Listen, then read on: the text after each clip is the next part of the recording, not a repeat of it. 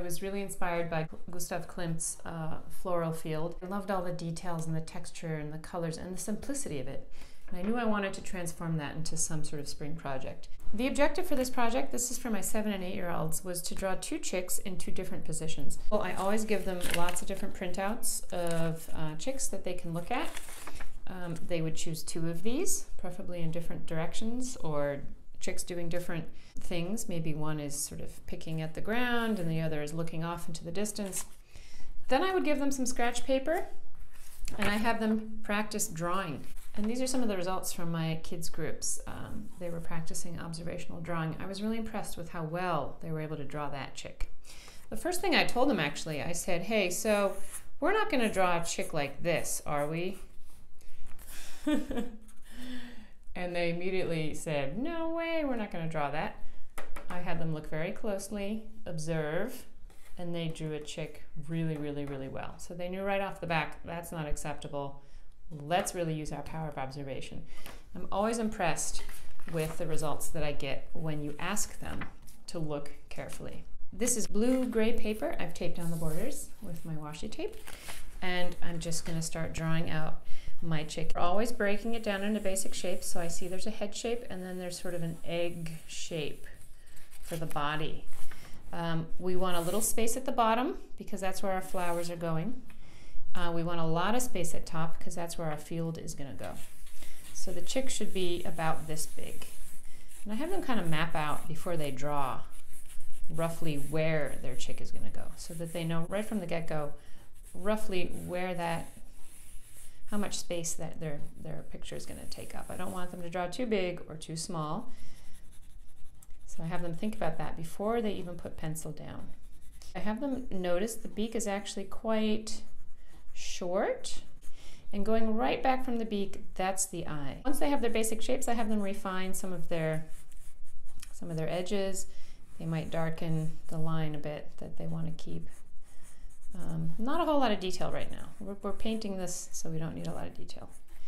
The feet, I have them notice that the feet are really kind of long toes, 3 of them in the front, and 1 little kind of mini toe in the back. There's chick number 1. Chick number 2, let's put him in a different position. Again, starting with head and then body. Now his body's a little different shaped because the perspective on him is a little different. Thinking about scale too, if one chick is this size, the one right next to it should be roughly the same size. You know, you can't make the second chick all of a sudden much bigger.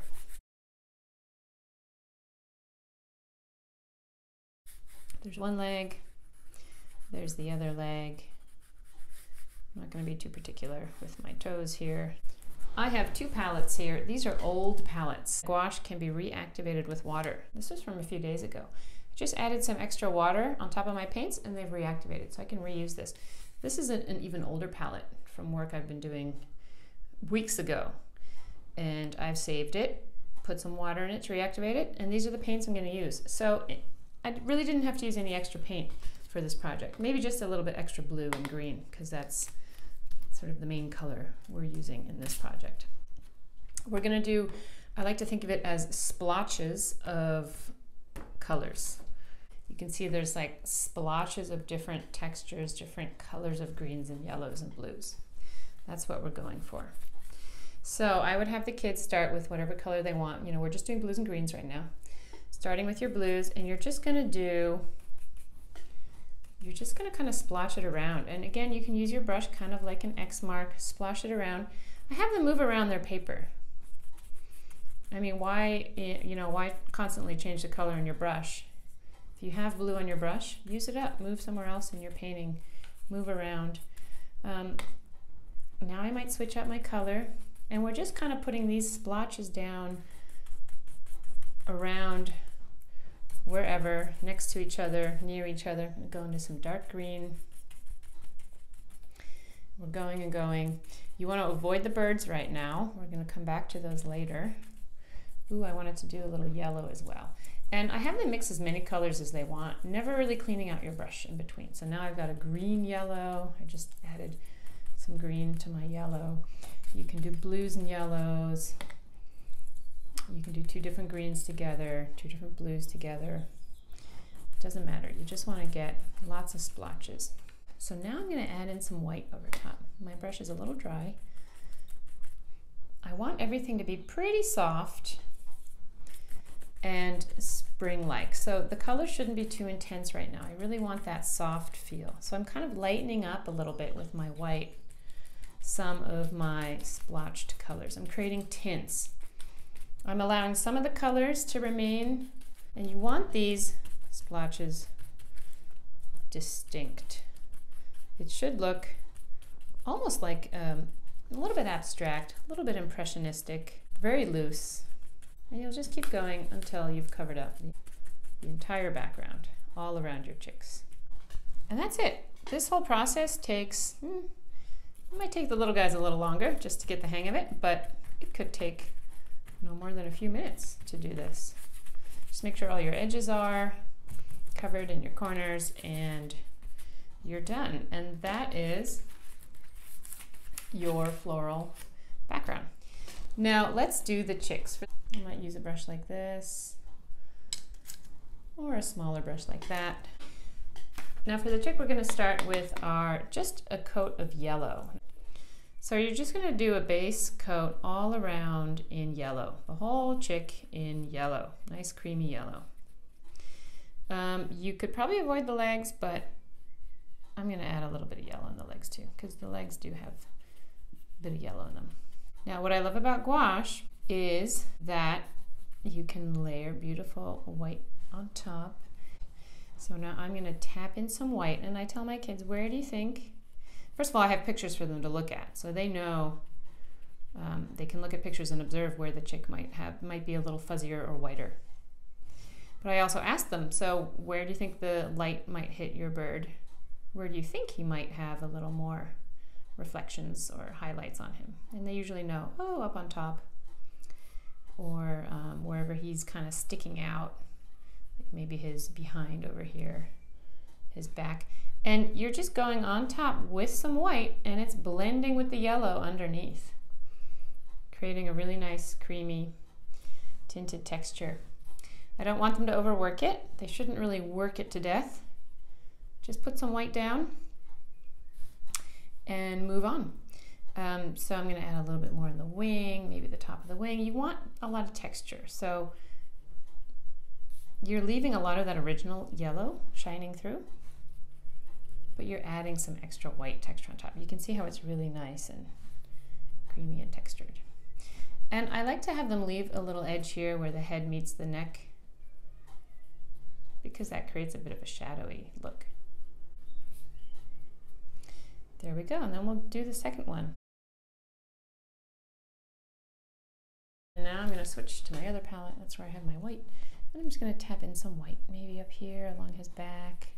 You're kind of just tapping it in, tap, tap, tap, and leaving it kind of loose. This is kind of an impressionist style painting. We're going to add a bit of shadows. You can see here that these chicks have a little tiny bit of orange. That would be the shadow on the chick. So we're going to take a little orange. Our paint is still wet. We're going to ask ourselves, where might there be a shadow? Down at the bottom, here, where the sun's not really shining on it. And we're just going to scrub in a little bit of orange, and it blends with your color. You don't want to overdo it. If that's too much, in my case, a little bit too much orange here, you can just tap in some more white and spread it around. You can kind of blend it out. You can tap in a little more yellow. You know, it's very forgiving. You can spread that color out. But I do want some areas that are a little bit shadowed. And I'm just kind of scrubbing my brush, scrubbing it. Maybe here. Where else might he have a little shadow? Maybe under his neck. You don't want to overdo it. Just enough to give him a little dimension. Always resorting back to white if things are getting too dark.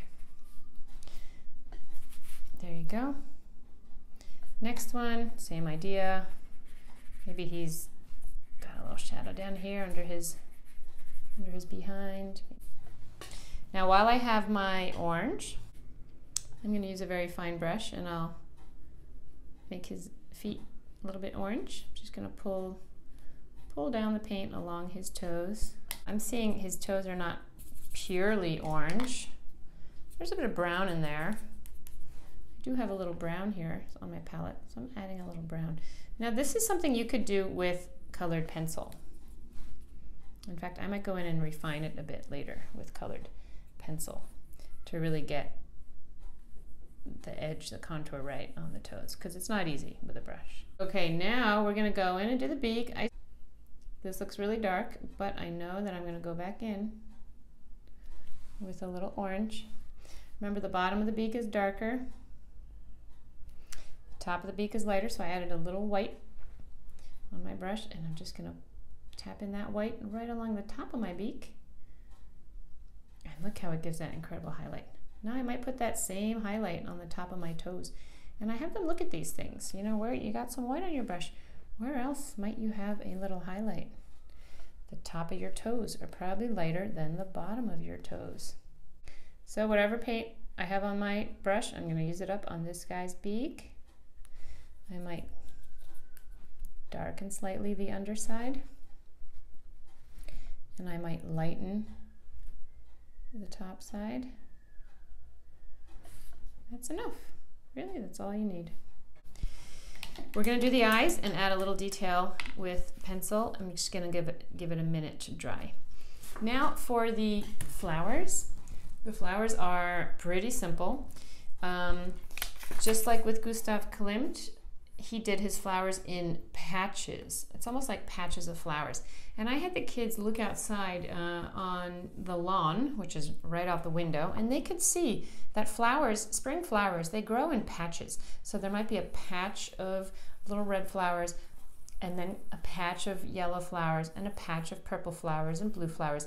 So I had them think about that. I had them paint their flowers in patches. I also had them think very carefully about variety. Not all your flowers should be the same size. Some should be a little bigger, some smaller. And that they shouldn't be drawing flowers. They should be drawing dots, or just, you know, tapping their brush and getting kind of a dotted effect. That's going to make it look more natural, because these flowers, really, they're small and we're looking at them from a distance, so we don't see a lot of detail. It's really just about tiny little dots of color. They're just finding little areas where they can put down dots. They're just tapping, but they're thinking in terms of patches of color. I also had them think, you know, be a little bit random. You don't want a perfectly arranged patch of flowers. They're a little random. They should be a little bit random, kind of dot around. Once they've done one patch, take that same color and do another patch somewhere else. That way you're keeping that harmony and that balance.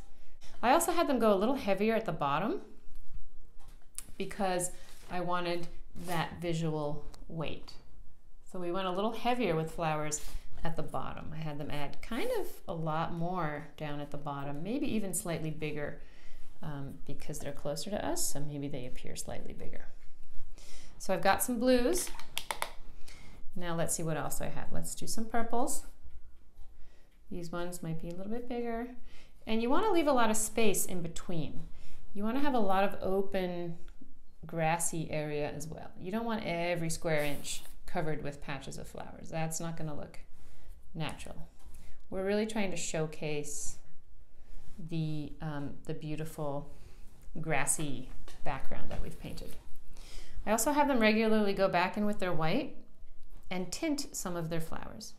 It's all about tinting. It's all about using that white with gouache, because that gives our flowers kind of that glow that we need. Without it, things start looking really dull. And since this is a spring project, we want things really bright. So now maybe I'm going to go for some red flowers.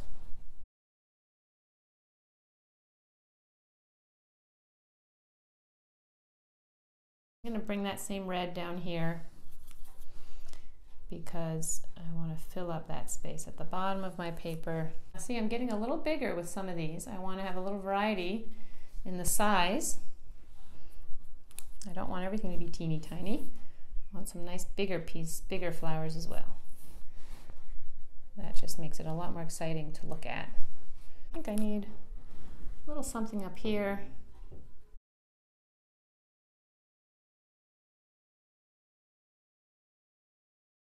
I always tell my kids that whenever they're painting, they should always think about adding in something that's bold and white, because white creates visual rest. It allows your eyes to kind of take a rest, especially when we're using lots and lots of colors. It's really important to leave some areas plain white. That's why having a few of these really bigger white flowers really allows your eyes to kind of find a place to rest amid all of the brightness and color. You can even put a little yellow dot inside of some of their bigger white flowers. There you go. Now, do I feel like there's enough happening at the bottom of my paper?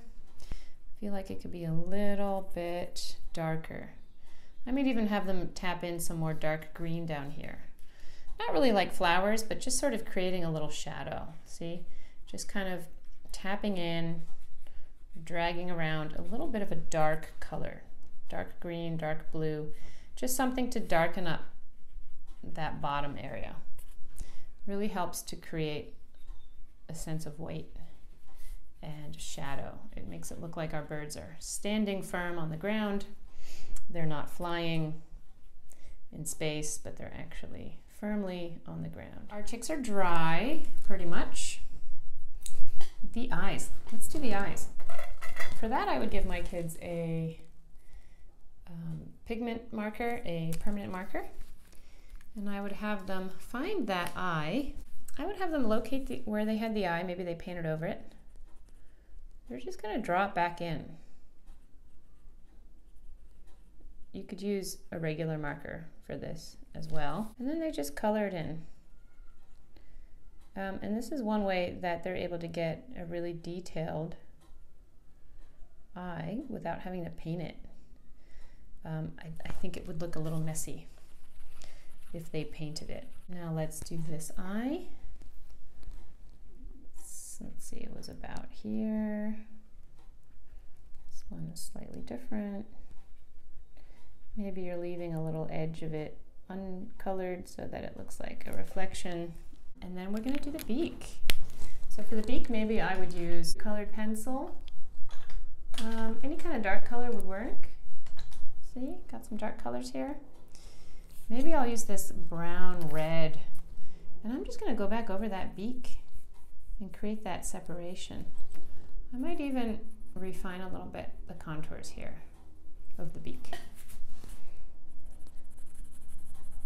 The kids can decide if this is necessary or not. Some of them have pretty good control when painting. So now I'm using a dark brown. I think that looks good. Just helps me kind of really give that beak a little dimension. I might even use a little colored pencil on my eye. Same thing with the legs. I might go along the back of the leg with colored pencil. Maybe the bottom of the toes. I'm using brown right now. You could use black. You could use even a bit of this red brown. There's some texture in the legs too. They're almost like, it's almost like a stripy texture sometimes on their toes. Almost like it's a little bit ribbed. So they can explore that. Again, have them look at photographs.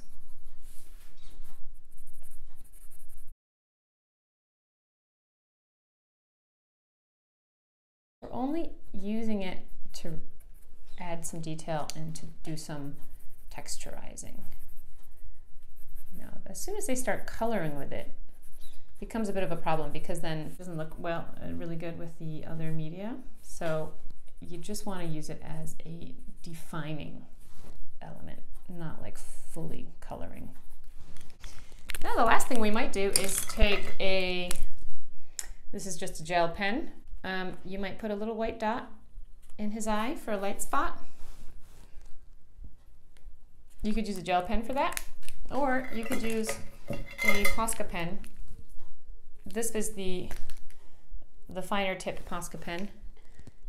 All you need is one little dot.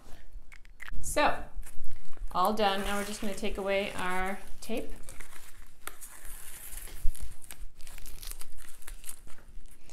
Again, this is washi tape, so it usually does not tear, and you have a really good edge. And this is your Spring Chick Gustav Klimt floral inspired project.